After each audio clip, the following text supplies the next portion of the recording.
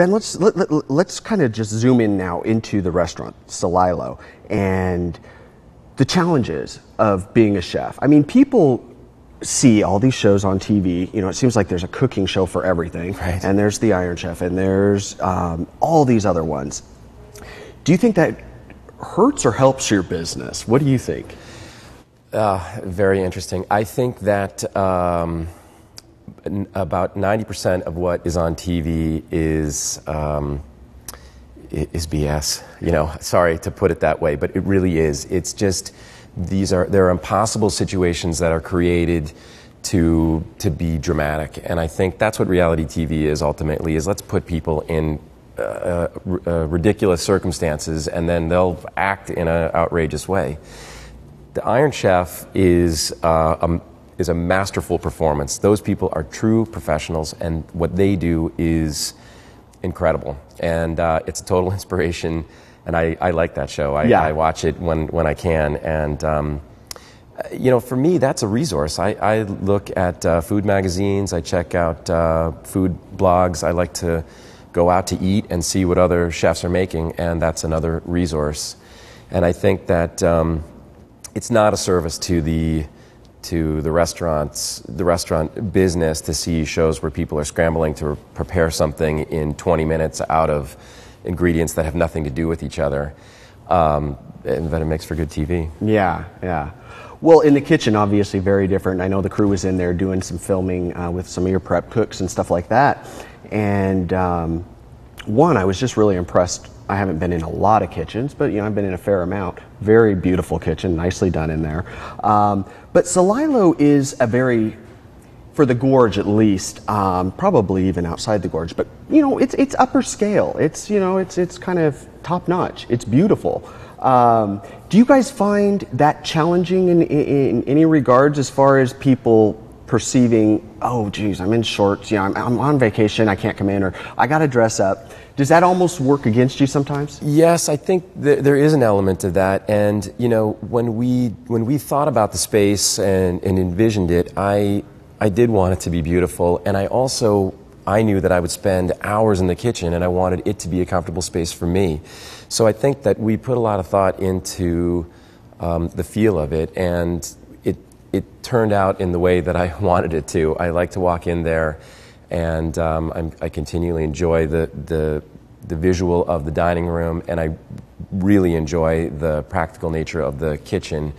A big open space, a well-lit space, a location that's easy to keep clean and to keep organized.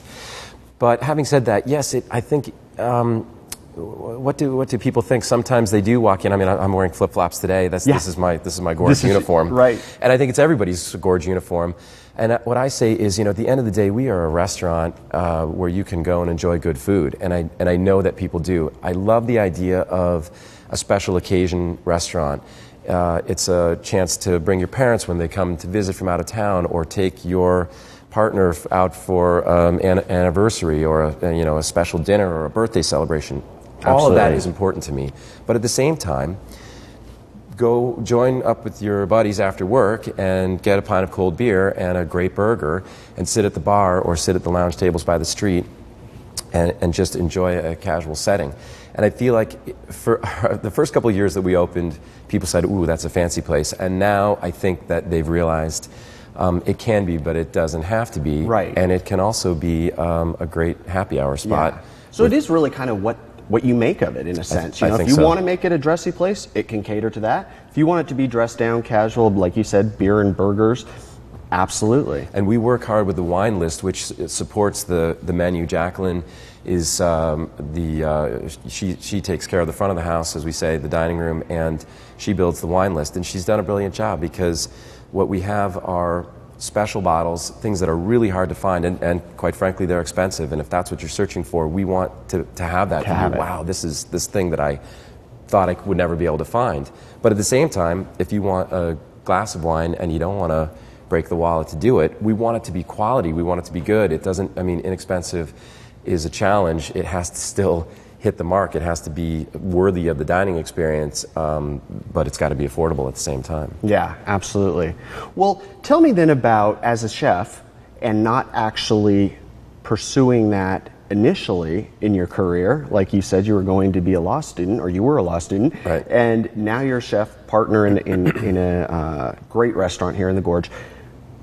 What's that like for you now? Do you look back and go, I can't believe I'm here? Or, wow, I guess I did make the right decisions? Or where are you at with it now? Well, I'll tell you what, I am a chef and a business owner, but first and foremost, I'm a husband and a father. And I met my wife in 1996. It was a year after I moved to Hood River, Carol Adams. And she opened my eyes to things that I had not planned for either. And mostly that is that we're a family now. We have two daughters. Josephine is almost 8, and Isis is 5 years old. And so parenting is a special thing, and being a husband is a special thing too. Having, that family there is, I think, the most important thing in my life. And I was ruled by the restaurant, I should say. I chose to live that way. Yeah. And I worked a lot because I felt like I needed to, and it was fulfilling. But my shift is changing in that my family's schedule has the same limited flexibility that the restaurant has. So I have to manage my time very carefully, and what I realized is that balance is key. And I work in the evening a lot. I'm cooking. That's the main focus of my active day. But it means that I have some daytime free.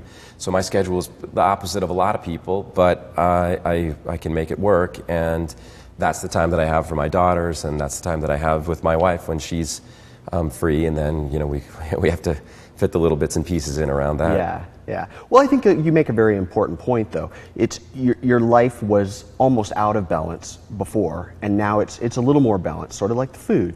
You're sustaining the local economy in some senses by reaching out and pulling in those ingredients that are from local farmers and so forth, and then presenting them out to hopefully lots of locals and folks that are here visiting and enjoying the Gorge.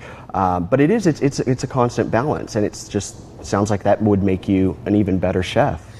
I think so, and I really like the way that you put that. Thank you. But I think ultimately balance is key, and I think that's something that can be said about the big picture, but also all of the little pieces along the way. Maybe I'm restating your point, but I think that's something that we look at in terms of an individual plate that we design at the restaurant, or the menu as a broader scale, or the way that the dining room feels with the menu and how we're going to present that to people for a casual and special experience. And then it's, for me also, it's that there will be a 5-year-old and an 8-year-old charging through there at times. And I want to make sure that people appreciate that life is wrapped up in all of it. Yeah. And so have great food, and then there may be somebody with markers and crayons drawing a picture at the table next door. That's life. That's the way it should be. And that's really our life out here. I think so. I think that's a good picture there. Well, Ben, thanks so much for coming on. My pleasure. Really good to talk to you. Good to talk with you too. You guys, thanks for watching. Look forward to seeing you next time. And remember, take care of each other. See you next time.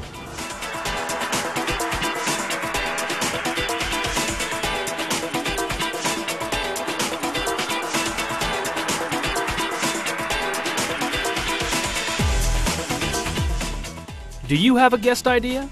Let us know. Go to localite.com.